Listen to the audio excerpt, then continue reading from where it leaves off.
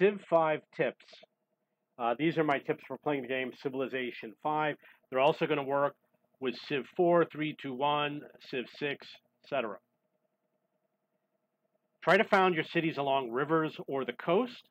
Provides production values you can take advantage of later, such as the hydroelectric plant, the harbor, building naval units, and certain wonders such as Colossus, I believe, and the lighthouse. Try to build wonders that give free tech, free buildings, or other free items instead of using production to research tech, buildings, etc. So if you build a wonder, it might say includes one free tech, includes one free building, adds a free monument in all of your cities. Build those wonders and don't worry about building the lighthouse, for example, or the monument. Transportation, such as by water, rail, or air, is very important in the game. Being able to move across the map will allow you to have a smaller military. So if you have a good rail system, you can have a small military because you can move your army across the map easily. The same with paratroopers, aircraft, etc. Rare resources such as iron, oil, and uranium will determine who wins the game. If you control these resources, the enemy cannot win. So sometimes when I play, if uranium is available and the map is huge and there's only 2 players, no one's going to have acquired all the land. So you want to rush to get all those materials. And if you get all the oil and all the uranium, the enemy can't win. Same with the iron. It's better to upgrade or research better units than to build many weaker units. One strong unit can defend a large army of weak units, can defeat a large army. Range weapons give a huge advantage. This includes artillery, archery, airplanes, etc. Try to settle your cities along a river, along the coast. You'll be able to get additional production from hydroelectric plants and other production bonuses. You get a defensive bonus from the river. Some vehicles might not be able to go on certain property also. When researching technology, try to research the tech that will be done in the fewest number of turns. Try to research tech that gives you something for free, such as an additional free tech. Try to research tech based on your gameplay strategy, which is either military production, culture, etc. Try to research tech that advances you towards oil, railroads, nuclear power, etc. Try to end your turns with your units on high ground, gives them better defense and a good view. Otherwise, stop in a forest or other defensive tile. Get rid of barbarian encampments. They help you upgrade your units because you earn skill by defeating them. You may get something of value, and it will protect your cities and workers as your city grows because you won't have barbarians respawning and going after and harassing your cities and your workers. Try to find ruins at the start of the game that can help you grow quickly. Keep your units close to your cities at the start of the game. Explore as much as possible in circles around your cities. And the reason why you want to do circles is because your settlers have to find the closest place to settle. You don't want your scouts to go far away. You want them to settle. You want them to scout the immediate area. Avoid using the unit upgrades to heal. So you can upgrade a unit and it says, oh, it heal you instantly. You're probably never going to need that. Don't use it. Focus on strengthening your units. You might need them for a long time. It's fun to set production and workers manually. However, if you want to spend your time focusing on other aspects of the game, put your workers into automated mode. There's always going to be someone who says, I can do it better than the workers in automated mode. Fine.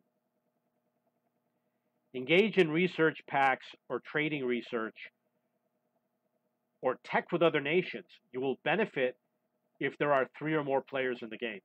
So if you do a research pact or if you trade research with other nations, you're going to benefit from it. That's what they do.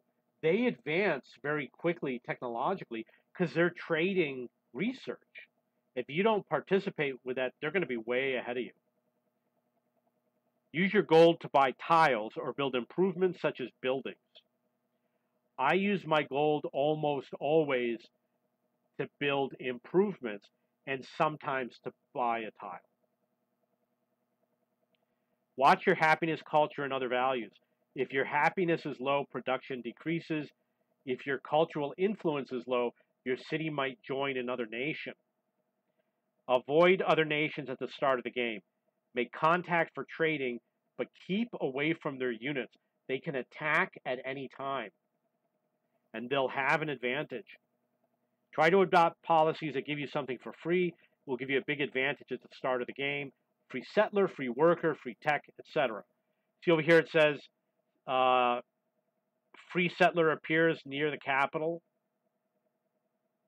Use your settlers as quickly as possible.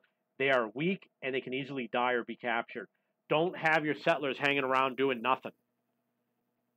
Get them busy doing something. Make them useful. The cities are very valuable. Do not produce too many workers. If they have nothing to do, you're going to have lots of workers not doing anything, depending on which version you're playing. If you don't know what to do with military units, place them in your cities for defense, especially around the outskirts on the circumference. Fortifications, a type of improvement, are not very useful. Almost never use them. Your first cities will have the best production later in the game. The cities you build later in the game will have lower production. Use automated workers. You should probably build road and rails to connect your cities because the automated workers won't do a good job. The easiest wonders to build are coastal cities since there's fewer coastal cities. So the opponents won't be working on wonders in coastal cities. So that's where you got a little bit of an advantage. Make coastal cities, start working on the wonders in the coastal cities. And you want to use wonders in coastal cities that are specific to coastal cities, such as the Colossus or Lighthouse. The best use of the gold is to buy buildings which improve production. Use overwhelming force whenever engaging in combat.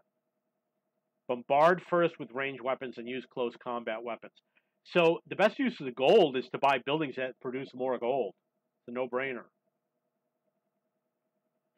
You will eventually have every social policy, every tech. Research what is most relevant. Don't research social policies that benefit cities if you don't have many cities. Some tech trees will branch into something you never use. For example, you might not use sailing if you are primarily landlocked. You travel faster in your own territory. Avoid traveling outside your territory. Enemy nations usually travel more slowly in your territory. There might be units that are exceptions, like the Native American Scout might have a bonus when traveling. City-states have little impact in the game. They can have powerful military units, and they're only useful if you have a strong alliance. They will break a strong alliance if you offend them. So the city-states will switch allegiance very quickly. No matter how strong your reputation is, they'll drop you. Another nation builds a wonder before you do, you will not be able to complete it. It is harder to build wonders when there are many nations. Try to settle as many cities as quickly as you can while still producing workers to improve the tiles. One of the problems you're going to have, too many cities, not enough workers, and then the cities can't grow. If you play on a huge map, it takes longer to play each turn. You will play many turns when nothing happens. An enemy nation may declare war on you, and if the map is too big, the war will end before you can move your military to the enemy territory. The general rule, after 20 turns, if there's no combat, the war ends. And I've had games where it took 20 turns to get across to the enemy territory, and the game ended. The war ended. Naval units are not very useful. A good Air Force is better than a good Navy. In the older versions, you could argue that naval units were good because you could have a transport ship and put 4 tanks on it, and it would be great to go sink 4 tanks all in one turn and a naval unit. But it doesn't work that way anymore. So naval units are good, but only to stop harassment of your cities being bombarded from the shore, and there's an issue where your aircraft might get shot down by enemy naval units. But in general, I haven't had any problem with the more recent versions in terms of the Navy. Having airplanes means you can go and bomb everything, wherever it is.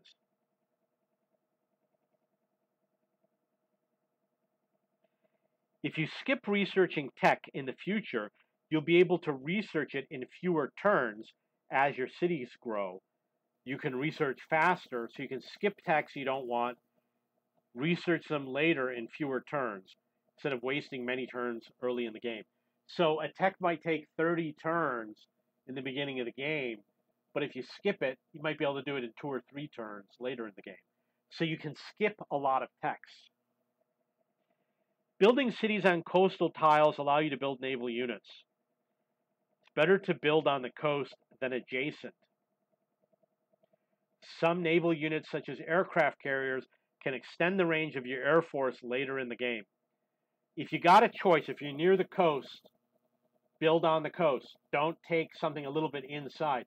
There is an issue because of the older versions, maybe you didn't get as much production from the ocean tiles, but now it's pretty good. Some techs give you wonders to research, along with free items such as a free social policy. Try to research these techs first to advance you faster in the game. This one gives you one free social policy. It's called the Oracle. It's over here. It's in this tech that goes across. And notice there's 1, 2, 3, 4, 5 things you get. This you only get 2. This you get 3. Try to go for the ones that give you something like a free social policy.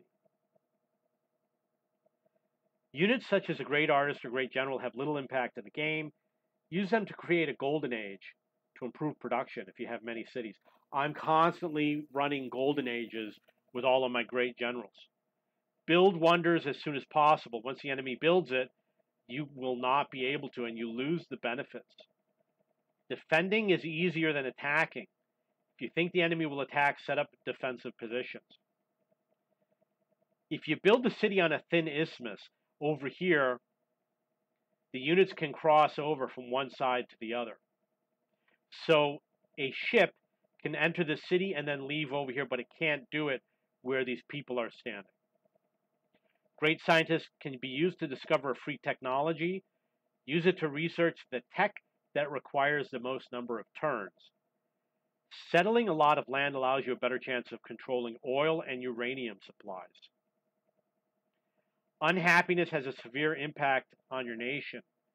Make as many coliseums, harbors, etc. to improve happiness. It seems like with Civ5 it was a bigger problem than Civ6.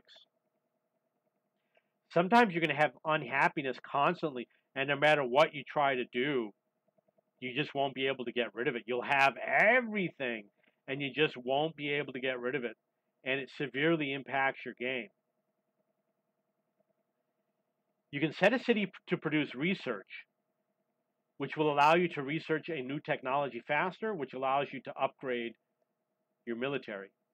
A higher tech level military is better than a military unit with an XP bonus from being built in barracks. So it's better to build your military, go fight and upgrade it, than to get the XP bonus from a city that has a barracks. You can pillage tiles in enemy territory, which will weaken their production and might earn you gold. Better to keep military units alive than to reproduce them, because the units with combat experience have more XP and skill than a newly produced unit. You don't want your units to die after you upgrade them. Keep them alive at all costs, because if you have to produce a new one, you're starting over again. They'll be weaker. It's usually better to destroy an enemy unit rather than weakening another. So if you got a choice between 2 enemy targets, you want to go for the weakest one that you can completely destroy rather than weakening the stronger one. You can make the gameplay faster by removing animations and by disabling showing enemy player moves. It used to be that, like, if they would fight, you would see the guys do this little animation where they would fight each other, and the showing enemy moves could be kind of tedious and long. Workers cannot improve tiles that are new. Workers cannot improve tiles that are frozen or ice. Great scientists and similar units can. Use these units to build improvements on snow-covered tiles. It's supposed to be snow, and it says no now. This is the city on the left. This over here is an improvement that's probably from a great scientist. And this one over here also. He cannot farm these, so I use the great scientist. That's not a great scientist. I use the great scientist to build something here, an improvement. You know, I hope you don't mind. I'm going to make a little change.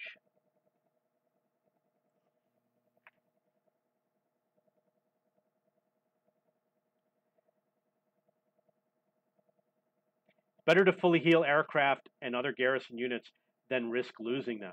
If you lose them, you lose any upgrades or promotions. These are all the promotions, and you can get a few more. You don't want to lose all this. Some of them are like getting to attack twice. You don't want to give that up. It's like having 2 airplanes. Build cities on opposite coasts, which will extend the range of your aircraft. In the above photo, Megara should have been built on the east coast. You see Megara, this is my city's over here on the left. This should have been built on the opposite side because it would have extended my aircraft towards the opponent territory by 1 additional tile.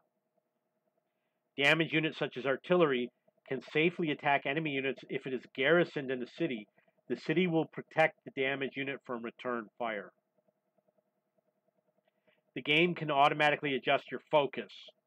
You can do it manually, and you can do it for every individual city based on your strategy. You want to do food and production or gold. Science, culture, and great person might not be so much. Depends on how you're doing. Best unit for scouting is a submarine. It travels undetected. You can destroy enemy units such as workboats, and I think it can also go under the frozen areas. You can embargo enemy city production by placing submarines or other naval units in coastal waters. So you can block a city using submarines.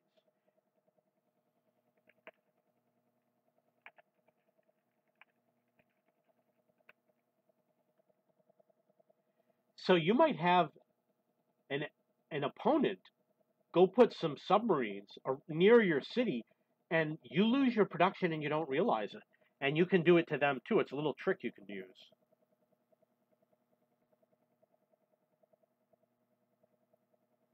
Because if the naval unit is on a tile, they cannot get production from that tile and probably neighboring tiles either.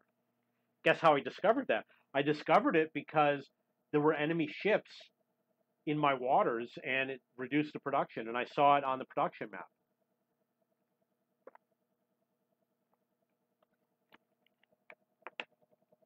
Okay, so this is a city. The 1 is a number of aircraft. The artillery is garrisoned. The combat strength is 63. The population is 10. It will grow in 17 turns, which means that it's about 27 turns. The name of the city and what it's producing, which is a hospital, which will be done in 16 turns, and it looks like it's done 1 or 2 turns already. This is the golden age. This is the number. See, it says 353 out of 2,000. Before starting a golden age, make sure your progress meter has a low value, like 1 out of 1,000. You don't want to do a high number, because if it were like 2,200 out of 2,215, you're going to do a golden age anyway. When the golden age ends, it starts at the number where it left off. It doesn't reset to 0. If you think you might be defeated, do not give up. Play to win. You can still win if the enemy destroys most of your cities. Try to make a comeback. Don't get frustrated if you're losing. I used to give up, but then one day I started to keep on trying, even if I suffered major defeats like losing most of my cities. And I had games. I had a game where I only had enough resource to build one city, and I had absolutely nothing else. It was Age of Empires, and I came back and I won the game. I had another game where the enemy completely wiped me out, and all I had left was a nuclear submarine. And I went around and I nuked its capital, and then I lost the game. But it was like I had nothing except for this one unit, and it was fun to do. When you have gold such as 400 plus, buy buildings. When happiness is below 0, buy buildings that produce happiness. Keeping happiness increases overproduction and gold income. So you want happiness over here, it's 8. This shows that these tiles are not being worked because they're black. The green one is being worked. If you have lots of unworked tiles, focus on food production. Food production increases your population, creating more workers to work those tiles. This is an example. This boat is causing an embargo, so I cannot work on these tiles. Look how far away he is. 2 tiles away. If you plan to build a lot of military units, try to build them in the same city. Make sure you have as many buildings that give XP bonuses to military units. This will ensure your units start out with an advantage. So designate one city to build military units. Put your barracks and all your training in that city, and they will start out with an advantage. Don't build a barracks in every city. I know it's different in Civ 6. You can use a naval unit to spot distant naval vessels, land units, or cities as targets for your artillery and bombers. Try to destroy air defense first, otherwise they make it harder for you to do many bombing runs. This submarine is spotting these vehicles so my bombers can bomb them. Always try to attack from the furthest away. This is a submarine attack. It is better to produce buildings with an additive bonus +1 or +2 when your city is new, and it's better to use rate increase +10% when your cities are larger. See how it says production +10%? Use that when you have a large city. And when it says production +2, you use that when you have a small city.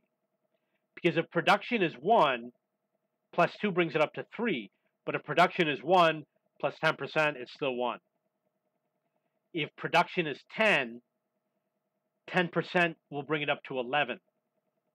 If production is, if production is 30, +10% brings it up to 33. If it's 30 over here, it brings it up to 32. So you use the percentages for large cities, the additive for small cities. When you discover the whole map, your happiness will increase because you have discovered all the natural wonders. If you anticipate an incoming airstrike, use SAMs or naval vessels to defend against your aircraft. To defend against enemy aircraft, most naval vessels can defend your units along the coast, and SAMs can defend most land tiles. It looks like there's some sort of assault going on over here. You might also be able to use jet fighters to do air defense in some versions. Use a mobility promotion for land units that you want to use to assault enemy cities. It'll be easier if you have units that can travel many tiles, so they can assault the enemy city without taking a turn vulnerable to enemy bombardment. See how it says movement +1? You want to use that for the land units you're going to use when you assault an enemy city, because you don't want them to be stuck in enemy territory where they get bombarded. You want them to be far away go in as far as possible, as deep as possible.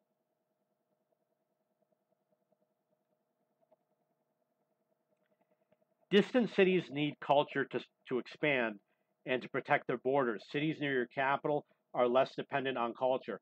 You really don't need the cultural buildings in your capital or near your capital. Far away, you have to build the cultural buildings, especially in the versions earlier than Civ 5, like Civ 3. Build more cultural buildings in your furthermost cities. Those are going to be things like museum, monument, temple. You only need about 10 bombers and 2 or 3 land units to win the game, taking over each enemy city one at a time. You bomb it down to 0, you take 2 turns, and then you take a land unit to go in and clean it up. But slowly they're going to be weakening your land unit, so you're going to need like 2 or 3. If you can't see a distant enemy city, you may need to send a Navy ship to keep it visible. Okay, those are my tips. The other one is, if you got to choose between Civ 5 and C6, if you're a beginner video gamer, maybe you want to go for Civ 6, even though it's more money. I'm going to tell you, Civ 5, a lot of people are going to argue is the better game. It's far more difficult and challenging. And some of the features are really nice. Okay, so if you want to read more, go to cheapbooks.cc, look for turn-based strategy in the video game section, or search for Civ 6 or Civ 5. And if it is after August 13th, 2022, you might see more suggestions or tips published here. And eventually I'll put links to some videos. If you have any questions or comments, please post below.